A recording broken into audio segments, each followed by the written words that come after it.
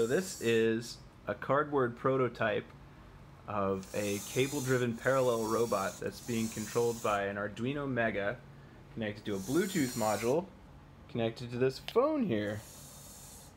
And the phone has some direction pads on it which control where the robot goes by pulling on these cable wheels. Press up a couple of times. One. No, that's not up. That's up. There you go. Press this one. Press it some more times. So it's pulling on the cables that are attached to points on the ceiling. Don't know if you can see those. And it's calculating the length of the strings that it needs to get to the position. So can you bring it over here, Miki?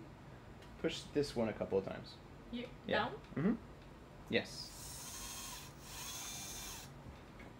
It's good enough. Enough.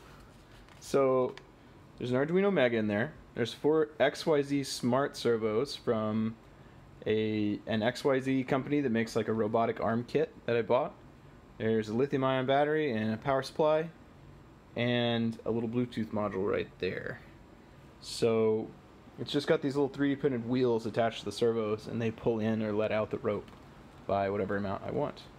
And the whole thing's prototyped on a piece of cardboard right now because I just wanted to get it going. You know, I wanted to get it running. I've got a bunch of 3D printed parts that I'm designing, and eventually this is going to have a gripper underneath it that goes down to the ground. And the reason I'm not actually using the cable-driven robot's capability to go all the way to the ground is that I want to be able to go right next to the couch. So it'll have a gripper that goes down with one more servo on it and can pick things up and move them around the room. So I'm hoping that I'll be able to program this to do something useful one day. Anyway, that's my Arduino project. Thanks for watching.